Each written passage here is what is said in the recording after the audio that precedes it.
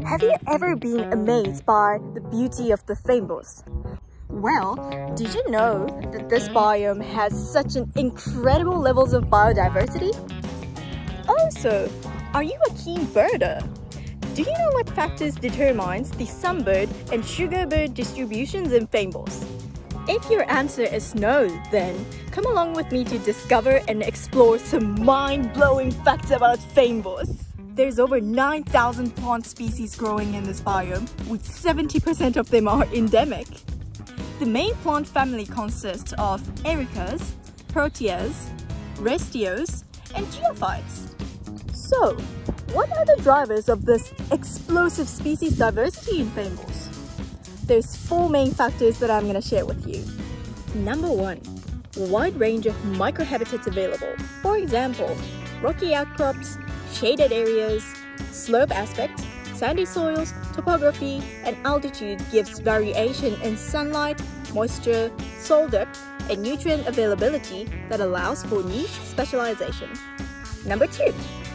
Nutrient-poor and acidic soils forces plants to adapt in unique ways to assist the nutrient intakes, and this contributes to reducing competitors and encourages speciation. Number 3. Frequent occurrence of fire promotes regeneration and creates different stages of plant succession. Number 4. Pollination specialization. Many plants have unique adaptations and relationship with specific pollinators such as birds and insects, promoting diversity. Now, let's have a closer look on this topic. Ericas and proteas are well adapted to bird pollination, particularly by nectar-feeding birds such as sunbirds and sugarbirds.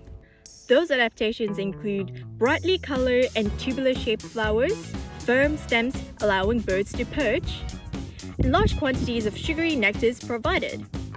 Although, the flower structure isn't the only factor that attracts or repels sunbirds and sugarbirds populations. The stage of succession of the biome also determines their distribution. Sunbirds occurs more in a younger felt at early stage of succession when ericas and geophytes are abundant. In the later stage of succession, when the protea starts to grow, the sugarbird takes over and dominates the area. This phenomenon is called as the colonizing competition trade-off, where the sugarbirds, who only came into the felt at the later stage of ecological succession, outcompetes the sunbirds who were living there first. I hope you guys enjoyed the video, and when you go out in the field, watch your steps for ticks and pathfinders.